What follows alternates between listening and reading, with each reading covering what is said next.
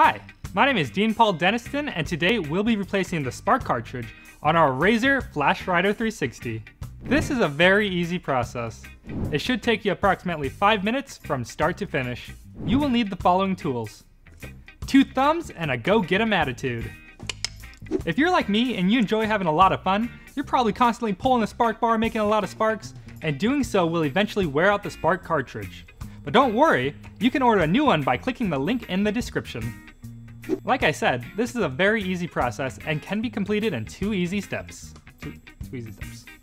Step 1, removing your spark cartridge. And step 2, installing your new spark cartridge.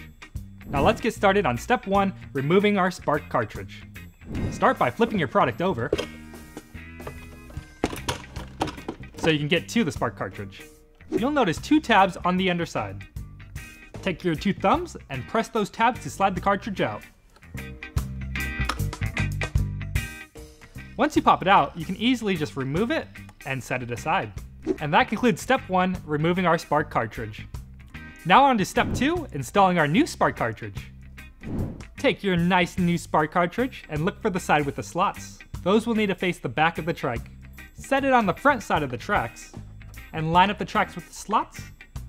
And then using your thumbs, just press it straight back until it clicks. And that concludes step 2, installing our new spark cartridge. Now flip this bad boy over and take it out for a spin. I hope you found our video helpful and informative.